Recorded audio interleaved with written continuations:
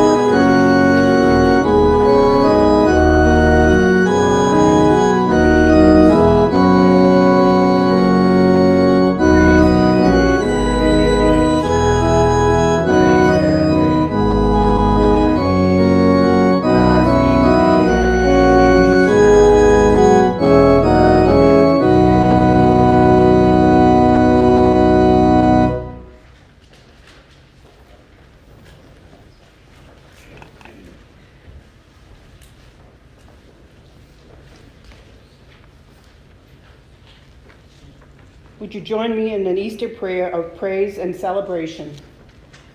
O God most high, by your word created a wondrous universe, and through your Spirit you breathed into it the breath of life.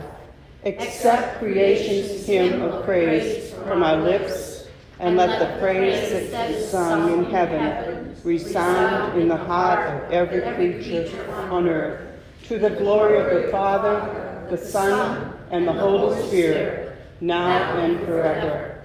Amen.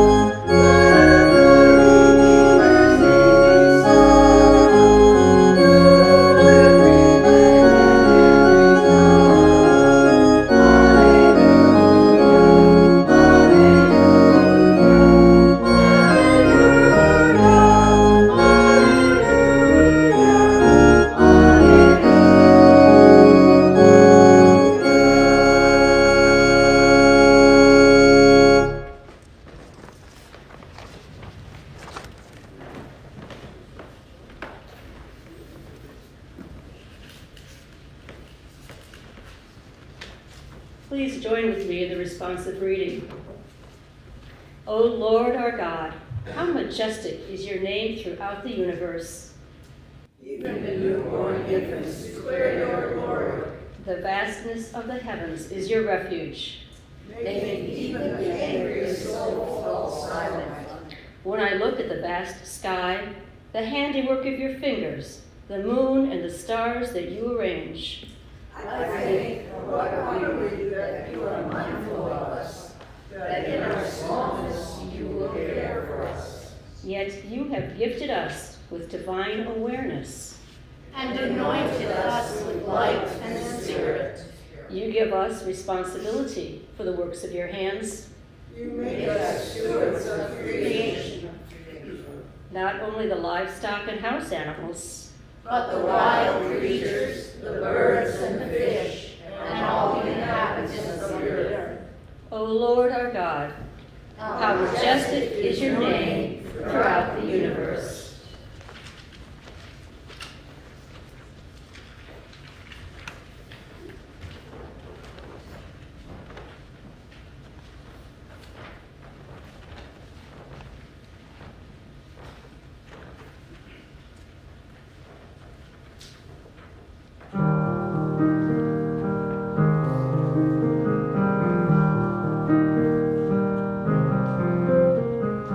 All things bright and beautiful, all creatures great and small, all things wise and wonderful, the Lord God made them all. Each little flower that opens, each little bird that sings, God made them glowing colors. God made their tiny wings. All things bright and beautiful, all creatures great and small, all things wise and wonderful, the Lord God made them all. The purple-headed mountains, the river running by, the sunset and the morning, the brightness of the sky.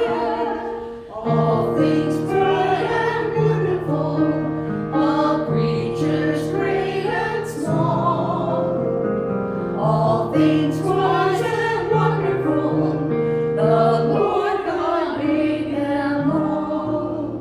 The cold wind in the winter, the pleasant summer sun, the bright fruits in the garden, God made them every one. All things bright and beautiful, all creatures great and small, all things wise and wonderful, the Lord God made them all.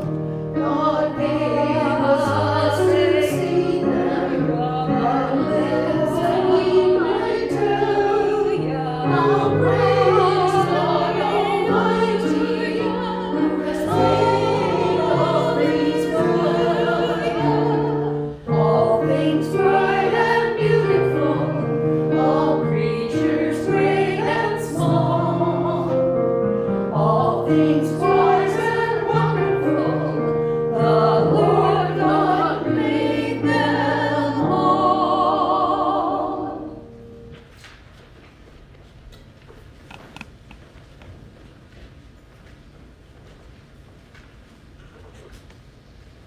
That was a beautiful hymn. Thank you.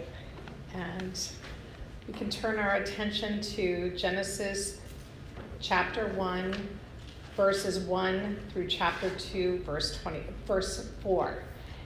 And I'll do the reading from the Old Testament today. In the beginning, God created the heaven and the earth was without form and void, and darkness was upon the face of the deep, and the Spirit of God moved upon the face of the waters. And God said, "Let there be light," and there was light. And God saw the light, that it was good. and God divided the light from the darkness. And God called the light day, and the darkness he called night. And the evening and the morning were the first day. And God said, "Let there be a firmament in the midst of the waters, and let it divide the waters from the waters." And God made the firmament and divided the waters which were under the firmament from the waters which were above the firmament, and it was so. And God called the firmament heaven. And the evening and the morning were the second day. And God said, "Let the waters under the heaven be gathered together unto one place, and let the dry land appear." And it was so. And God called the dry land earth, and the gathering together of the waters he called the seas. And God saw that it was good. And God said, "Let the earth bring forth grass, the herb yielding seed, and the fruit tree yielding fruit after his kind, whose seed is in itself upon the earth." And it was so.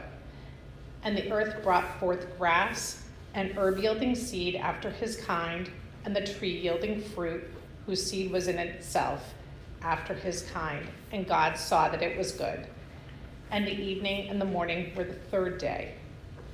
And God said, "Let there be lights in the firmament of the heaven to divide the day from the night, and let them be for signs and for seasons and for days and years. And let them be for lights in the firmament of the heaven to give light upon the earth." And it was so. And God made two great lights, the greater light to rule the day, and the lesser light to rule the night. He made the stars also. And God set them in the firmament of the heaven to give light upon the earth, and to rule over the day and over the night, and to divide the light from the darkness. And God saw that this was good. And the evening and the morning were the fourth day. And God said, "Let the waters bring forth abundantly the moving creature that hath life, and the fowl that may fly above the earth in the open firmament of heaven." And God created the great whales and every living creature that moveth, which the waters brought forth abundantly after their kind, and every winged fowl after his kind. And God saw that it was good. And God blessed them, saying, "Be fruitful and multiply, and fill the waters in the seas, and let the fowl multiply in the earth." And the evening and the morning were the fifth day. And God said, "Let the earth bring forth the living creature after his kind, cattle and creeping thing, and beast of the earth after his kind." And it was so. And God made the beast of the earth after his kind, and the cattle after their kind, and everything that creepeth upon the earth after his kind. And God saw that it was good. And God said, "Let us make man in our image, after our likeness, and let them have dominion over the fish of the sea, and over the fowl of the air, and over the cattle, and over all the earth, and over every creeping thing that creepeth upon the earth." So God created man in his own image. In the image of God created him, male and female, he created them. And God blessed them, and God said unto them, "Be fruitful and multiply, and replenish the earth, and subdue it, and have dominion over the fish of the sea, and over the fowl of the air, and over every living thing that moveth upon the earth." And God said, "Behold, I have given you every herb bearing seed, which is upon the face of all the earth, and every tree in which is the fruit of a tree yielding seed, to you it shall be for meat. And to every beast of the earth, and to every fowl of the air, and to everything that creepeth upon the earth, wherein there is life, I have given every green herb for meat." And it was so. And God saw everything that he had made, and behold, it was very good. And the evening and the morning were the sixth day. Thus the heavens and the earth were finished, and all the host of them. And on the seventh day, God ended his work which he had made, and he rested on the seventh day from all the work which he had made. And God blessed the seventh day and sanctified it, because that in which he had rested from all his work which God created and made. These are the generations of the heavens and of the earth when they were created, in the day that Lord God made the earth and the heavens. So ends our reading of the Old Testament today.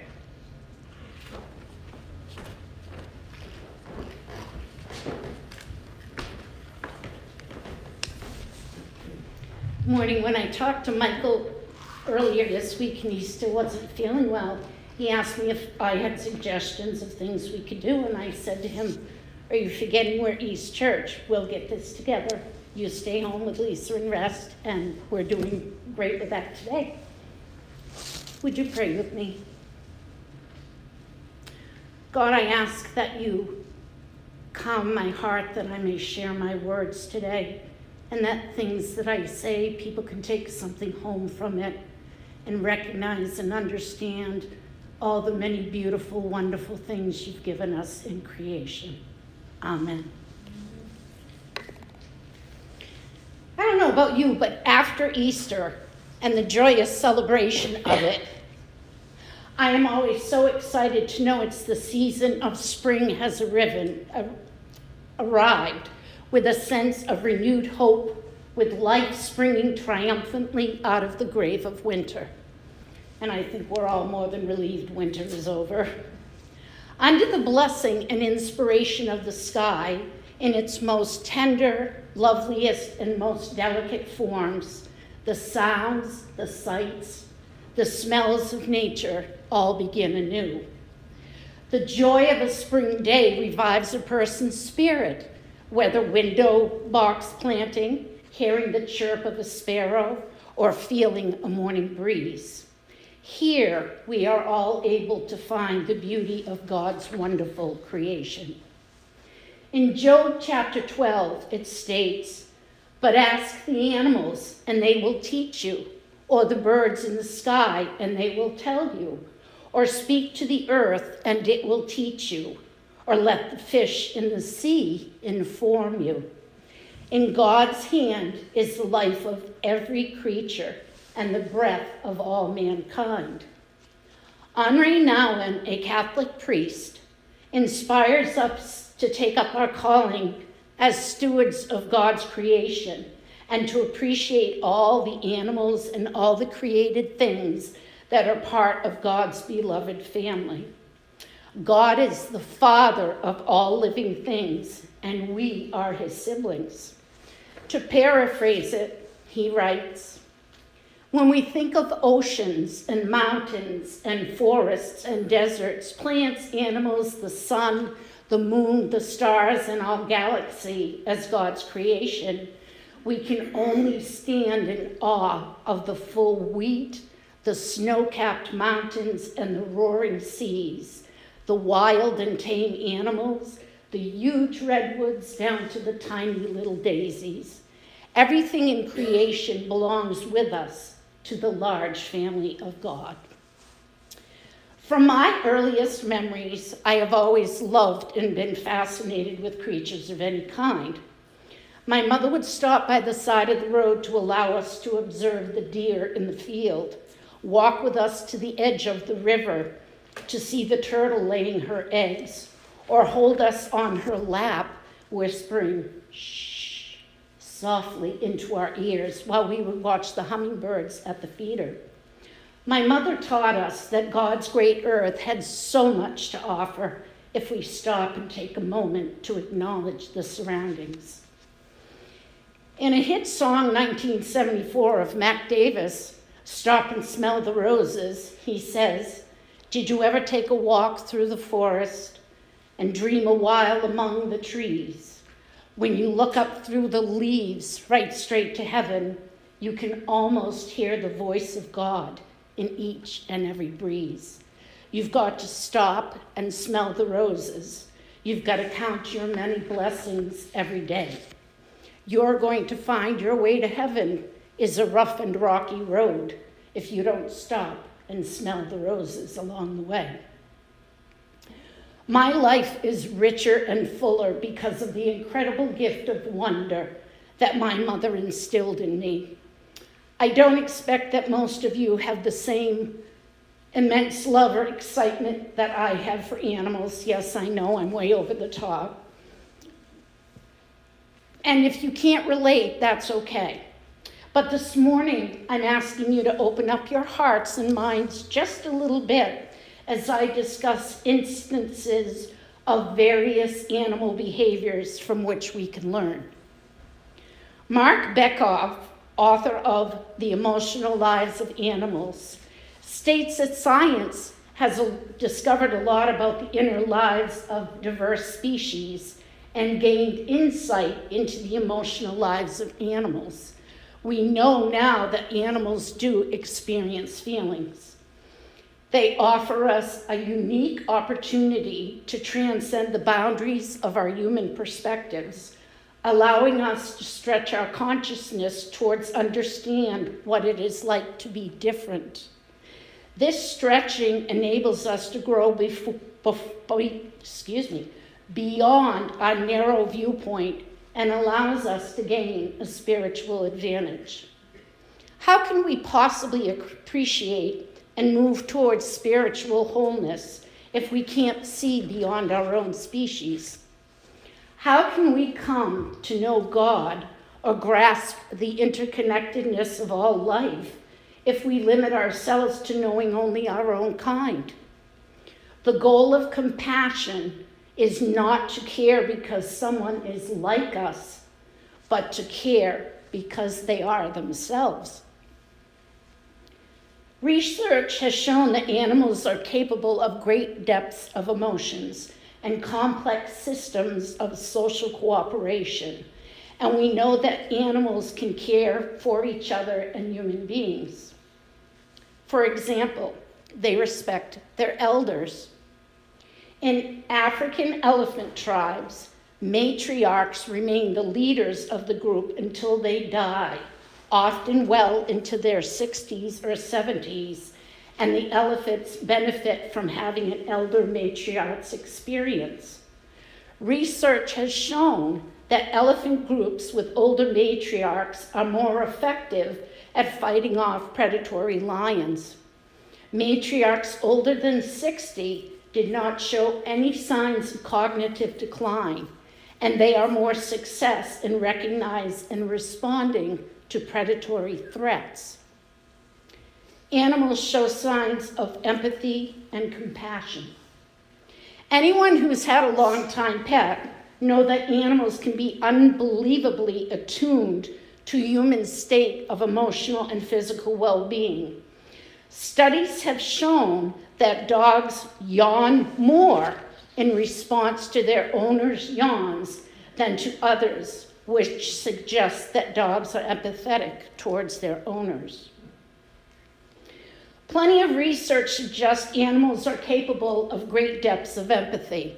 In one study, Carolyn Zahn Waxler from the National Institute of Mental Health had intended to examine young children's emotional responses to family members' emotions, but found that some pets showed as much worry as children when their adult owners feigned distress. The pets would stick near their owners and put their heads on their laps in response to the display of emotions.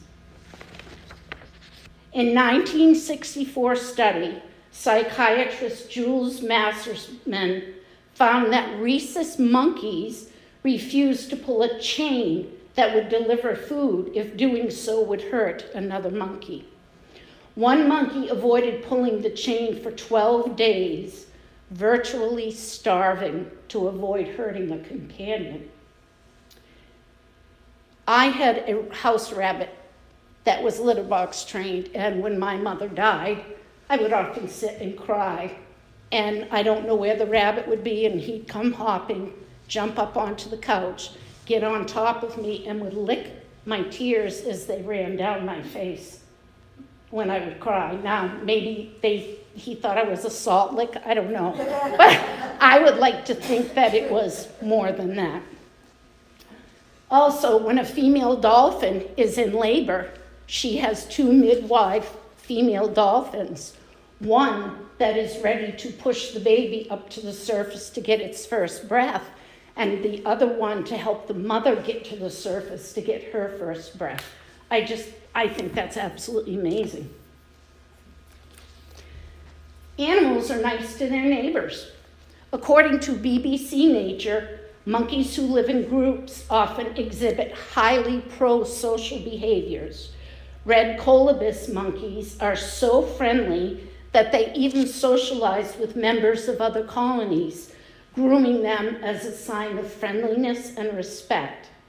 Baboons are also highly social, sometimes interacting with neighboring groups of chimpanzees, two species that work together. Animals sense other people's feelings. We've all heard that animals detect fear, but their ability to tap into what others are thinking and feeling, even subconsciously, extends far beyond sensing either weakness or a threat. In one particular extraordinary case, a cat named Oscar lived at a Rhode Island nursing home and could predict the deaths of elderly individuals. He would plant himself on the patient's bed hours before they died. He would not leave. You could not get him off the bed. He would just stay there. His mere presence at the bedside is viewed by physicians and nursing home staff as an almost absolute indicator of impending death, allowing staff members to adequately notify families, Dr. Davis Rosa wrote in the New England Journal of Medicine. Oscar has also provided companionship to those who would otherwise have died alone. For his work, he is highly regarded by physicians and staff at the Steer House and by the family of the residents whom he serves. Animals help each other out. Elephants are some of the smartest animals in the animal kingdom when it comes to working together. Evolutionary psychologists have found that elephants are highly adept in social coordination when pursuing shared goals. A Cambridge study found that elephants can learn to coordinate with a partner on a task that required the pair to simultaneously pull two ends of the same rope in order to obtain a reward. Not only did they act effectively together, but if their partner was delayed, they would wait until the partner was ready. Animals find love in a hopeless place. An unlikely love affair between a swan and a tractor reveals an important truth from the animal kingdom. Love is blind, and it can be found in even some of the most surprising places. Swans mate for life, and when 8-year-old Shawani could not find another swan to be with, he sought partnership elsewhere. At a German hotel, the swan became infatuated with the groundskeeper's tractor. According to CBS News, Shawani can't get enough of the mechanical companion. He follows the groundskeeper around all the time, no matter where he goes, whether he crosses the street or goes into the garden to take care of the pathways, the swan comes along. And if the man takes a break, the swan stands right next to the tractor, as if ready to get in. Animals make love last. Many species of animals mate for life, including swans, wolves, albatross, termites, bald eagles, gibbons. Most bird species that mate for life, like eagles, pigeons, and turtle doves, will only choose another partner after their mate has died. Changing views and letting go. The eagle has 8 times the sight ability of humans. Treetop perches provide birds with roosting spots and favorable hunting views. They react to the slightest disturbances and can see the smallest speck down on the ground in detail. Eagles are highly attuned to receive information and are sensitive to their surroundings. The eagle can bring us lessons on how to develop the ability to detach and observe, and to know when to participate and when to change views and let go. They illustrate how to delve into waters, grasp what is needed, and emerge with new sustenance. we too can grasp what is needed and emerge cleansed with new tools and energy obtained through our efforts. All of life has a role in this world. No matter how exciting or revolting we might perceive an animal to be, every creature contributes something. I might not, however, agree with that for the mosquito. Observing and learning from animals can change our views of life. I believe that God has a special love for animals and that they were put on this earth for us to enjoy their beauty, love, companionship. We can rejoice in life with them, learn from them, and share these gifts with the rest of creation. Once we embrace these spiritual lessons that animals can teach us, we can find spiritual direction by overcoming the mundane and embracing the sacred. We can transcend words and discover new frontiers of spirituality and consciousness. In a field, there were 2 horses. From a distance, each horse looks like any other horse. But if you stop your car or are walking by, you will notice something quite amazing. Looking into the eyes of one of the horses, you will discover that he is blind. His owner has chosen not to have him put down, but has made a good home for him. This alone is amazing. If you stand by and listen, you will hear the sound of a bell. Looking around the source of the sound, you will see that it comes from a smaller horse in the field. Attached to that horse's halter is the bell. It lets the blind friend know where the other horse is so he can follow. As you stand to watch these 2 horses, you'll see that the horse with the bell is always checking on the blind horse, and that the blind horse will listen for the bell and then slowly walk to the other horse, trusting that he will not be led astray. When the horse with the bell returns to the shelter of the barn each evening, it stops occasionally and looks back, making sure that the blind friend isn't too far behind to hear the bell. Like the owner of these 2 horses, God does not throw us away just because we are not perfect or because we have problems or challenges. He watches over us and even brings others into our lives to help us when we are in need. Sometimes we are the blind horse, being guided by the little ringing bell of those who God places in our lives. Other times, we are the guide horse, helping others to find their way. I ask you to listen for the bell of others and let them listen to yours. And remember, be kinder than necessary. Everyone you meet is struggling on their journey here on earth. So today I ask you to live simply, to love generously, care deeply, speak kindly, and then leave the rest to God. Amen.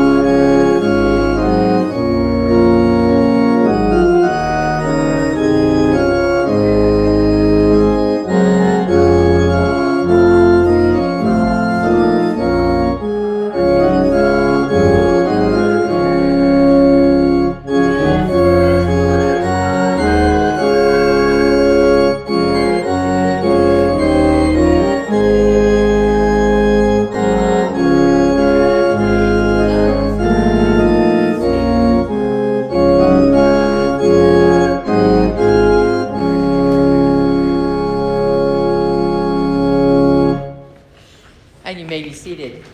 I love the way I automatically go into the quiet. That's right. We come to our time of prayer, and we're so blessed that we know that God listens to us, whether we're here in the sanctuary, whether we're online. For those of us who cannot be with us, God hears from our heart everything that is our concern, that is our joy, and grateful we are for it. We have a few prayers to lift up that I invite others to as well. Want to first off lift up the Ukraine, and for any country that, or people that are victims of war, that justice may prevail, that peace may prevail. On this day after Earth Day, I give thanks for those that have taken the lead, and hope that we're all inspired to do our part to keep this world sustainable and honoring all creation. I lift up in prayer Michael and Lisa and all of their family. And I understand that they are improving and they're doing better, and that is a blessing. Hope that they can return to us soon. I want to lift up in prayer Pete Corson, who I understand is home and doing better and walking around. And so all those are good things. He's ready to help with the housework pretty soon. I want to lift up in prayer Dick Hammond in joy. Dick is doing better. He is back to his cottage. He is out of the healthcare facility, nursing floor itself, and back home in his cottage, and getting ready to raise Cain with the rest of us, and we'll just see him back soon too. I want to lift up my friend Sue, who has lost her husband this past week, and Sue Hoffman Blossom, her family are longtime friends of East Church, and she knows our prayers are with her. And for all those who have lost loved ones recently, Doug, your family, over the loss of your wife, let us be reassured in great comfort that God says that those that we lose are not gone. They are yet in another room in his house of many mansions, and our hearts go out to all of them. Are there others that we can bring up? Yes, Chris. Just mention to the other countries that are helping Ukrainians with their families, and they're putting out themselves to bring in others and providing their food to help others. Mm-hmm. Yes, indeed. This is a worldwide effort, and give praise for those who step up. Anyone else today? All right, then. Let's bow our head in prayer. Dear Lord, thank you for your many blessings and for your comforts and your reassurances. Thank you for your inspiration to work for sustainability for all creation on earth. We give you our thanks. We tend to give you our burdens, knowing that you will be there with us. And we pray to you, as Jesus taught us to pray, Our Father, who art in heaven, hallowed be thy name. Thy kingdom come, thy will be done, on earth as it is in heaven. Give us this day our daily bread, and forgive us our debts as we forgive our debtors. And lead us not into temptation, but deliver us from evil. For thine is the kingdom, and the power, and the glory forever. Amen.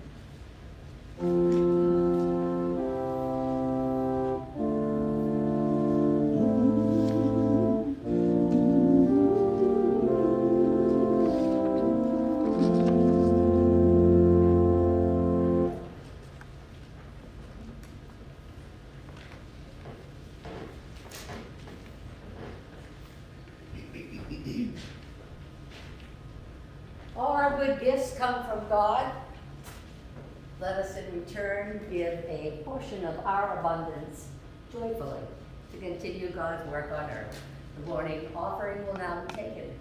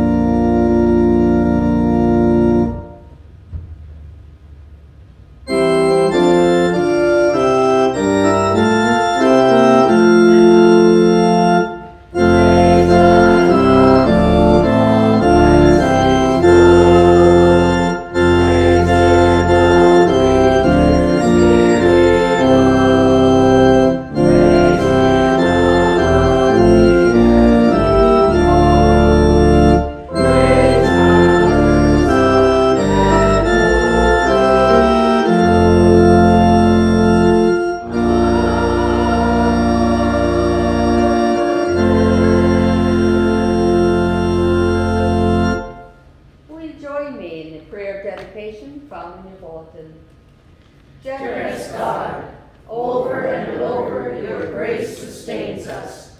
Over and over your love provides for us. Over and over your arms steadies us. We give you these gifts with gratitude and joy, thankful that you are God over all. Amen.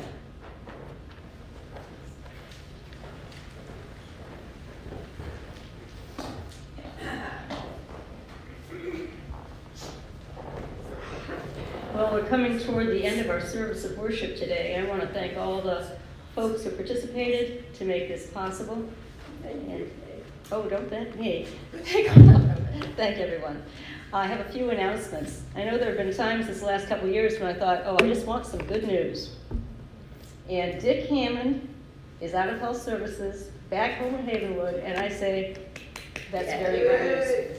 Now, it's Dick's birthday at the end of the week. When, not if, but when you join us for refreshments after the service, there are birthday cards and pens. And if you just want to say, I thought I'd say, oh, happy birthday, Dick, I hope you get well soon. But now I can say, happy birthday, Dick. This is great news. So I don't care whether you know him or not. He's a great guy. Just take a card, fill it out, tell him congratulations. And he's still healing, but he's doing very well. And Cynthia says his spirits are considerably lifted, as you can all understand. Happy to be home. Happy to be home. So please do take a card. There's a basket there. No stamp required. I'll get it to him. But please do that. And please do join us for refreshments today. Church World Service, our little engine that could, has 75 kits complete. Wow. Yeah, I know. And we would love to get that number higher. There are quite a few supplies there that you can use. You don't have to get everything in the kit. We've already got washcloths, we've got combs, we've got nail trimmers, but take a look at the list, and if you would like to complete using those materials, plus whatever you need to fill in, that would be wonderful. These kits go all over the world, and they make a difference in the lives of people who need them. Let's see, Church World Service. Okay, Yes. next Sunday is the last Sunday. Ah, thank you, Sherry. Next Sunday is the last Sunday, so we'll need to have things in by next Sunday.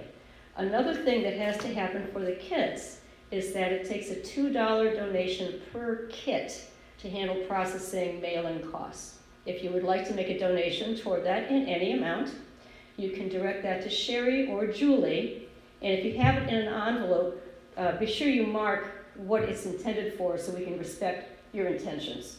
Okay, that'd be great. Chat regarding the yard sale. That's my last thing. We had 2 very successful yard sales last summer, and we would like to continue that tradition. So I just have a little bit of information for people, things to think about. We'd like to hear your ideas. I won't keep you more than 5 to 10 minutes, I promise. But if you can come back, get your refreshments, and we can just chat for a few minutes about hopefully 2 more successful yard sales this year. Refreshments, yard sale, Dick Hammond, and church full service kits. I think that's it. Is there anything that I missed?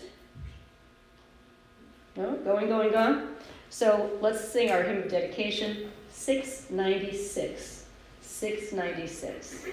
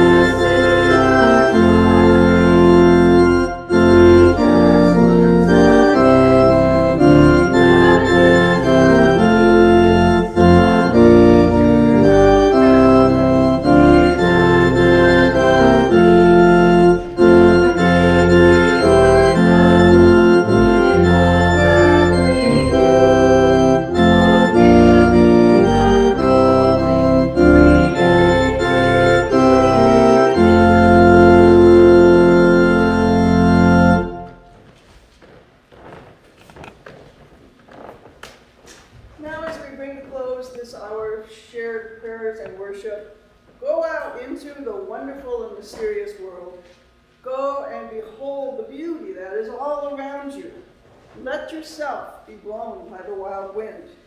Hear the birds, listen to the music of the ages, and most of all, know that the Holy Spirit is in you and for you.